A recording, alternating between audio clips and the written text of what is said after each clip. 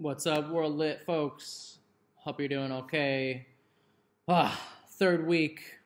Wow.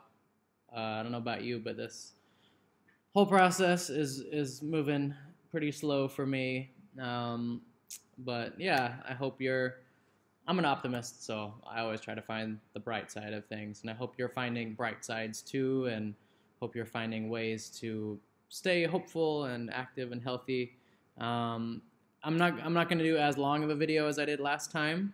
I'm just going to do kind of some rapid fire reminders and things to just kind of summarizing our week to be aware of. I think first thing I want to say is I'm hoping that you watch this whole video. The last one I got to be honest, I spent a lot of time on, and on YouTube I can see the average amount of time spent watching the video, and it made me a little bit sad. I don't want to try to do something to force you guys to watch it or use a program that keeps track of your watching times, but I just hope that you'll be respectful of my time and effort and actually watch these things, because they're designed to make up for a little bit of the lost connection and dialogue that we get to have in class. So on that subject, I wanted to tell you guys, so now that we're in week 3, according to our the plans for the high school, we're kind of entering a new phase, and in this phase we're encouraged to do to try to do some live things, and then also to have some office hours available for students to call in or talk. As I thought about that for my class, honestly,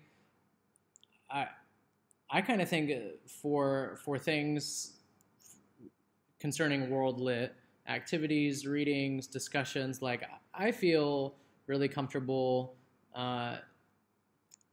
just keeping things similar to how they have been, using Google Classroom, I'm going to continue to use Flipgrid, and I hope that was okay. I kind of like that, chance to see your faces a bit and to have you actually speak things in discussion. But I don't know, I just feel like the prospect of trying to do something to discuss the book with a whole bunch of people signed into the same video, that just doesn't seem super worthwhile. And a big part of that too, honestly, is if I get the chance to talk to you live, I'm not gonna want to talk about World Lit stuff. I'm way more interested in just seeing how you're doing personally. So I am going to have, I think this week, a time for people in my world literature classes to join a live a live session. But I think honestly, my approach is just going to be checking in with you personally. It's not going to be anything super important for class. I just miss you, and that's going to be my approach, just thinking about what it honestly would look like. So if you want to say hey in a live sort of way, I hope you'll join that live session and say hey, and I'd love to check in with you more so in person. Feel free at any time you can join that if you have more specific questions about class, if you want to talk about capstone.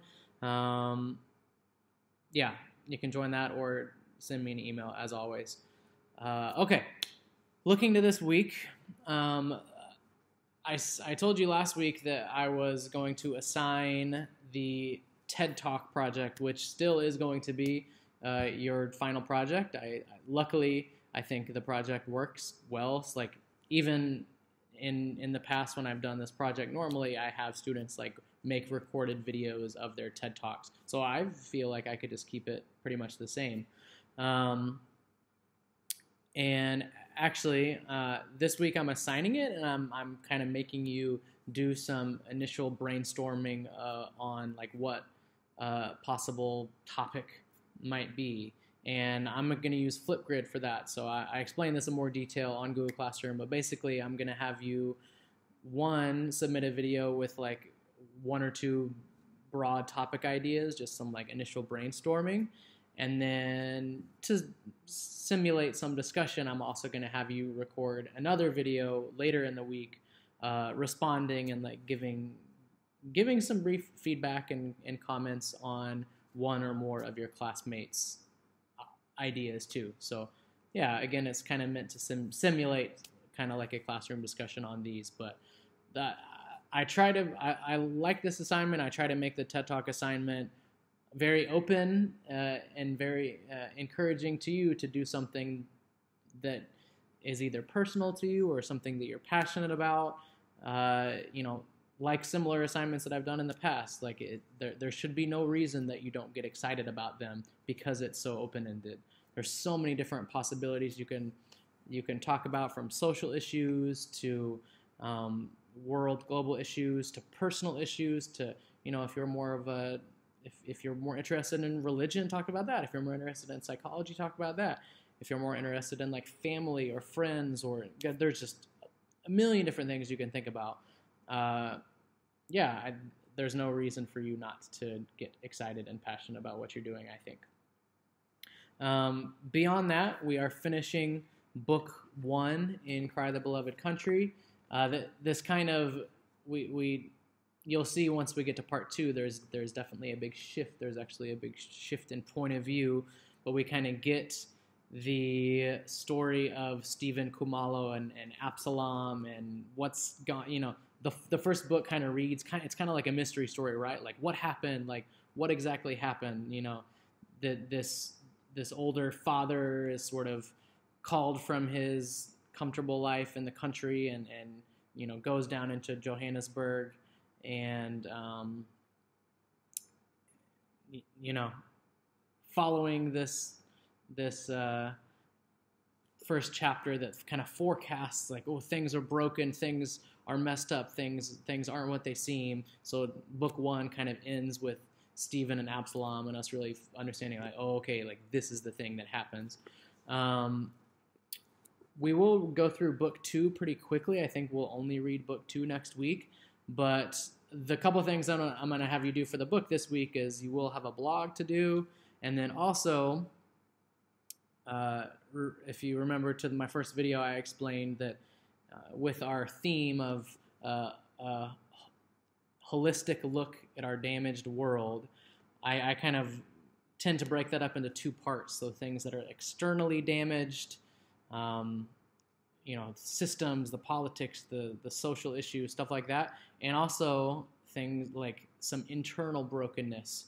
I think especially toward the second half of book 1, we get lots of cool insights into like the ways that Stephen, this father who is mourning things with his son. There's like lots of ways that you could say that he is like psychologically or spiritually hurting or broken or in pain.